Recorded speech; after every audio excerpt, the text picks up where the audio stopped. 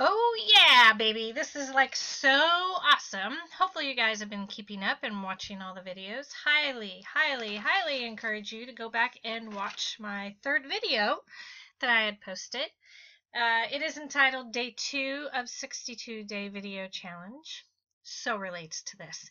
Anyway, the reason that this is so exciting is because I went out to eat at a Chinese restaurant. I've never eaten at one before, but it was so cool because they give you these little fortune cookies when you're done eating, right? And this one in particular says, life is not a problem to be solved, but rather a mystery to be lived. Duh! Could have had a V8. Third video that I had posted had given you, a friend of mine had given to me while I was running my U-Haul dealership, had given me this little note that said, no problems, just opportunities for solutions. So think about it. Life is not a problem to be solved. There's nothing to solve, per se, in your life. But your life is a mystery. Your life is a book. Each problem could be listed, if you're going to call it a problem, each problem could be listed as a new chapter in your book of this thing we call life. And just imagine the things you could share. Just imagine the people you could help. If you sat down today and wrote a book about your life, what could you share? What could people learn from you?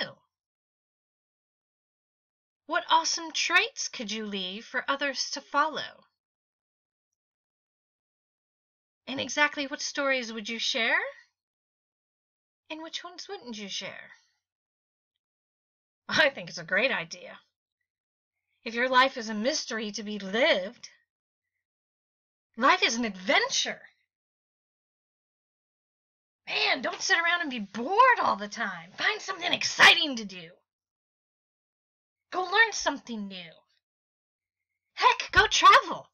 A lot of the people in our business do a lot of traveling. It's freaking awesome. It's so cool. Don't be a stick in the mud. And I'm not saying you are, and I'm not saying you're not. Just don't be a stick in the mud. Get out there, man. Life's an adventure. Go live it. This is so exciting. I love it when the videos so intertwine with one another. I don't know about you, but it keeps me inspired. It continues to encourage me. And it is most definitely motivating. Anyway, go back, take a look, day 3, third video, day 2 of 62 day video challenge. Anyway, this was just so awesome. I'm going to have to go out to eat at another Chinese restaurant. It was so cool. Anyway, everybody, thanks for tuning in. Appreciate talking to you today. Hope you got something out of that. Hopefully it inspires you, encourages you, and or it motivates you.